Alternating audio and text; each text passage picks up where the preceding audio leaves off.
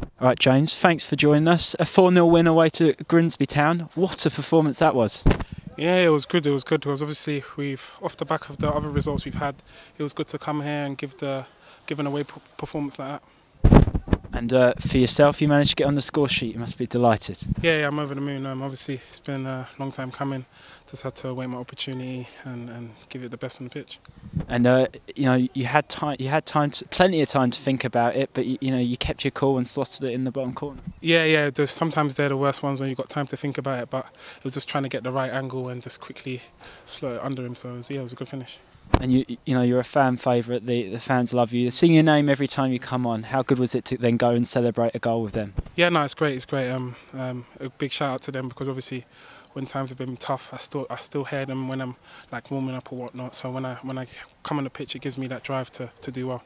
And it must feel like a reward for kind of the efforts. Ross Embleton was very complimentary in his post-match interview about sort of the work ethic and the attitude you displayed behind the scenes. So, to come on and score must feel like a bit of a reward for that. Yeah, no, it's great. Ross has been good. He's obviously he took the job at a difficult time, but he's stuck with us. He's always believed in us, even though when it's gone bad.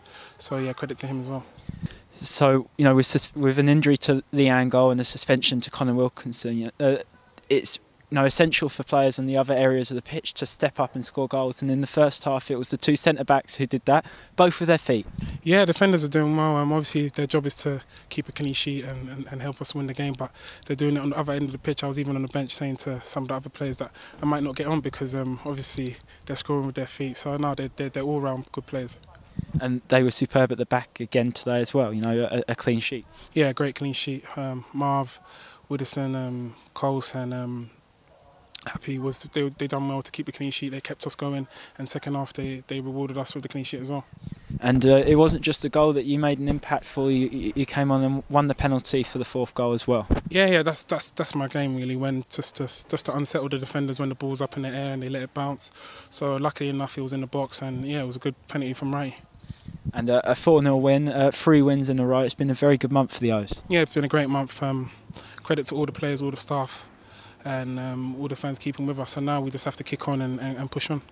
And a new manager came in midweek. Carl Fletcher took charge, and he was watching from the stands. And do you think he would have been impressed? Yeah, he was impressed. Obviously, he come training yesterday. He was impressed with what he saw. He gave us his targets and whatnot. But it's good to give him that performance to see he's coming into a good environment. So hopefully we can carry on that performance when he takes over next game.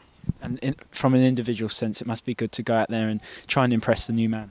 Yeah, 100%. I feel like even though if we didn't have a new man at the moment, it was due for me to just carry on plugging away and giving that good performance to myself on a personal note. So I'm just pleased to have done it when he's come in.